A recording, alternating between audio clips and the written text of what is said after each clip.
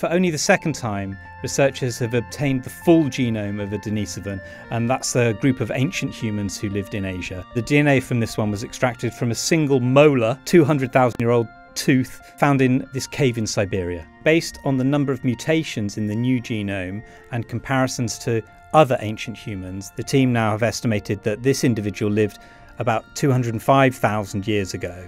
But that other high-quality genome that we already had was from a Denisovan who lived only 55 to 75,000 years ago. So in other words, the genome we've just got from the tooth is from a much earlier stage of Denisovan history. And based on comparisons with the other remains, the team say that there are at least these 3 discrete Denisovan populations. So in the cave alone, you find these 2.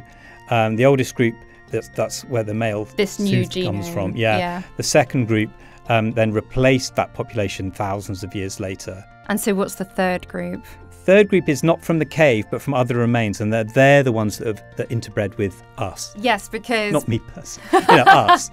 You're not that old, are you? Yes, because we do know that we carry Denisovan DNA, and some people carry as much as 6%, I think. So there clearly was interbreeding. But does that mean we haven't actually yet found a genome of this third population that we interbred with? We still don't really know much about them. That's right.